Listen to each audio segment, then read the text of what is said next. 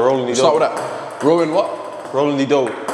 Idowu? Yeah, say it properly, bro. Say it with chest. Idowu, bro. You heard me. What country you from, mate? Ireland, bro.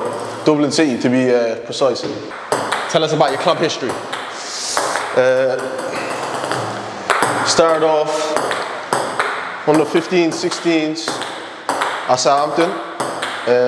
Did my scholarship there. What, your first contract Southampton, mate? Your first contract was at Southampton? Yeah, 2 years. And then... Was that a scholarship?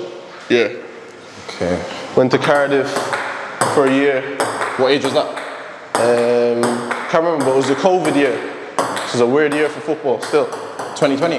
Yeah. And then went back to Ireland, bro. Dropping. But to be fair, he told me that it's a good club, good setup, nice fans. So I said, you know what? I'll make the move, mate. You know what I mean? Who's that lad? Sounds good to me. Richard Taylor, bro. Richard Taylor. Good guy. Great guy. Nah, to be fair, exceptional guy.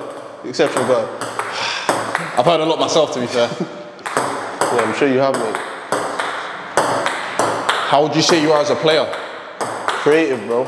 Well, you know, bro. You tell them what you think of me as a player. In my words, I would say Roland Idowu is an exciting player. Yeah, but more detail, bro. They need exciting player. He's what we don't have. You know, we have players that will keep the ball ticking. He's a player that will get the ball, beat 1 or 2, 3, 4, hit the stanch, goals, get the fans on their feet, excited. They're gonna love him this season. You heard it here first. What about you? Describe yourself, because I only know so much about you. Bro, I think I'm a hard-working player, bro. I like to get around the pitch. Forgot to say that, yeah. He's a runner, absolute runner. Box to box, everywhere, wherever you want him. I like to create stuff, help the team with goals, assists, creating chances. So yeah, bro, hopefully that all happens when we get to start the season, bro. What are your thoughts on Europe?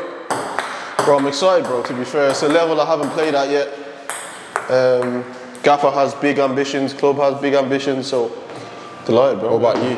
Huh? Your ambitions, what? Yeah, definitely big ambitions, to be involved as much as I can, contribute hopefully with goals, assists, like that's my job, bro, for the position I play. And yeah, bro, that'd be... What do you think of the boys? Yeah, I think it's rare. It's rare to get a good group in football, bro, and you just know after the first couple of days that it's a very good group.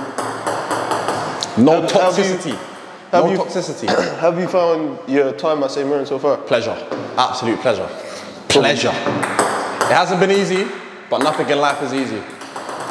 Nothing in life is given, so had to work.